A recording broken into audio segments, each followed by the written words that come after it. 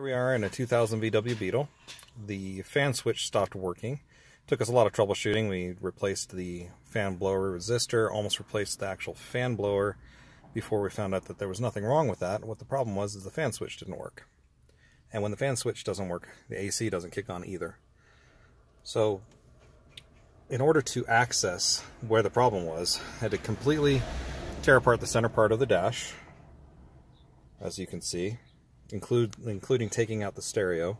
There are other videos online that show how to do that. What I couldn't find online is the exact problem that I was having. I saw some people describe it, but nobody show it.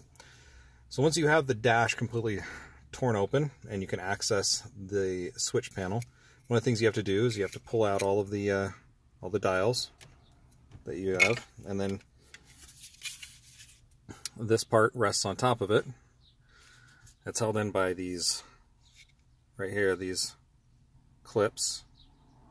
All you need to do is just gently pry them up in order to pull this piece off.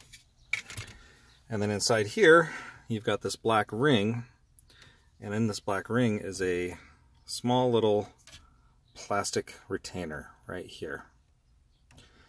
So there's a little metal piece that needs to clip right up into here. I'll show you that piece.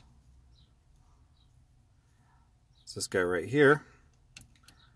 Clips up in there, and this metal arm here will actually make contact with this as you rotate the dial. As you rotate the dial, it moves up and down. Here, I'll show you. Now the problem is it's held in place with this tiny thin plastic piece, as you can see there. That piece broke, and so this little metal clip just fell down and was just resting down here, which meant that our fan switch, although it moved, did nothing.